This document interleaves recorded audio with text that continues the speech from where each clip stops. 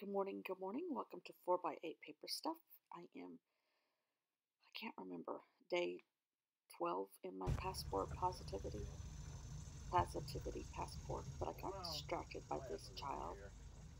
This was yesterday, Sunday for us, and it started calmly, and then she's supposed to stay flat on that tube behind the boat, but she's 9, so she never follows directions.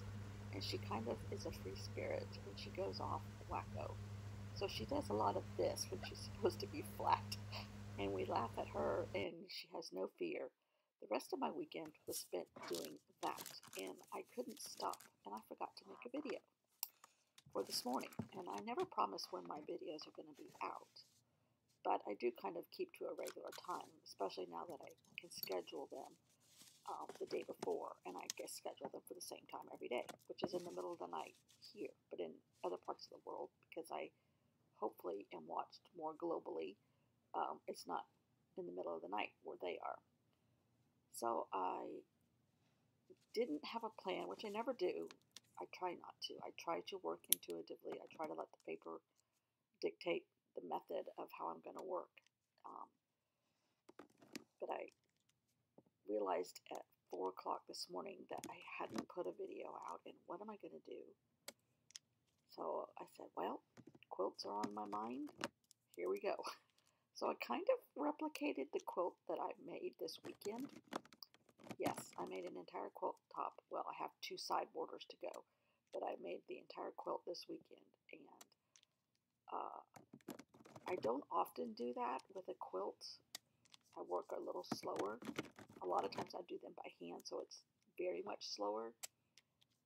But for some reason, during COVID, I have gone quilt crazy.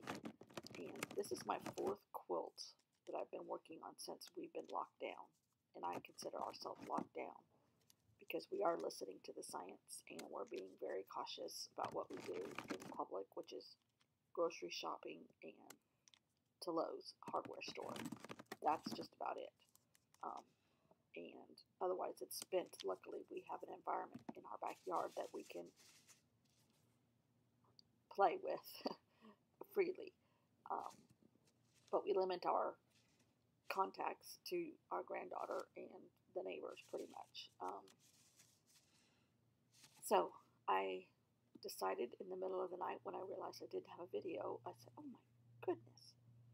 Well, I guess I'm going to paint my quilt. So these are called log cabin blocks, and you build them from the center out, and on one side is color in this particular pattern for me, and the other side are gray scales.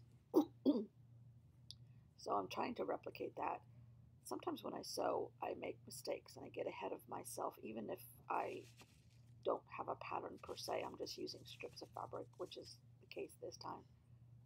And I did that a couple times with the paint. I forgot which side I was on of the cabin and put the logs down in the wrong order.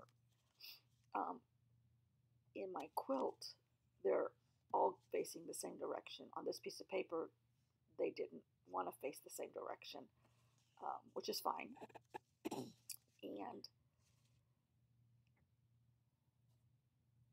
I love this. Now, I usually love the end result, and I can say I don't want to sound conceited when I say I love my work because I don't consider it my work. I consider it the products, mostly the paper telling me what to do. And in this case, it was the fabric and the paper telling me what to do. And I love how that comes together, and I never know my end result until it's done. And that's how I can say I love my end result, and I love how this worked out. There's where I make 3 squares, 3 sides gray. Nope, that's wrong. Anyhow, and really and truly, I'm letting the paper tell me what to do, so maybe he wanted to be 3-sided. But I tried to, no pun intended, box him in, and I end up changing that at the last minute. Anyhow, these are all the Dina Wakley and Diane Ravely's acrylics that I absolutely love, mainly because sizes of the bottles. The paint is not, I love some of the colors for sure, but the paint is not the draw, it's the little tiny bottles. And so I'm letting these little tiny bottles tell the paper what colors they want to be and putting logs down on paper. And then my paintbrush went rogue and I added a little border. Now in my quilt, I have what they call a piano key border because it looks like a string of piano keys perpendicular to the pattern I had already been putting down. And I have 2 more sides of that to do, and then the quilt top is done. Then it needs to be matched up to something on the back, and sandwiched in between will be cotton batting, and then you quilt it. um, I have to say again, I love how this turned out.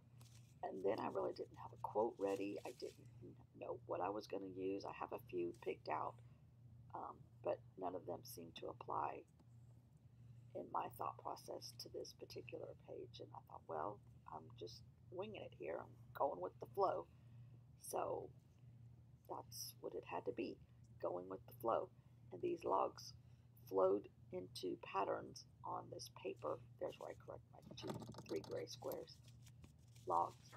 And it all comes together and it all works. And then I added a little bit more gray in places that weren't supposed to be gray, but it's going with the flow. This is where I went really rogue and or inspirational, or the paper told me to do it, whichever way you want to look at it. This is so freeing. I encourage you to put lines on paper always and use lots of colors. It's a great way to start your day, even when you wake up in the middle of the night and think, I don't have a video ready for tomorrow. I forgot because I was playing in the water with a silly little girl that goes with the flow, and a sweet husband that deals with us in all of our craziness. So, thanks for watching. Go with the flow. I highly recommend it, and I will see you all tomorrow. Oops, there she goes again, going with the flow. See you all tomorrow. Thanks for watching. Bye.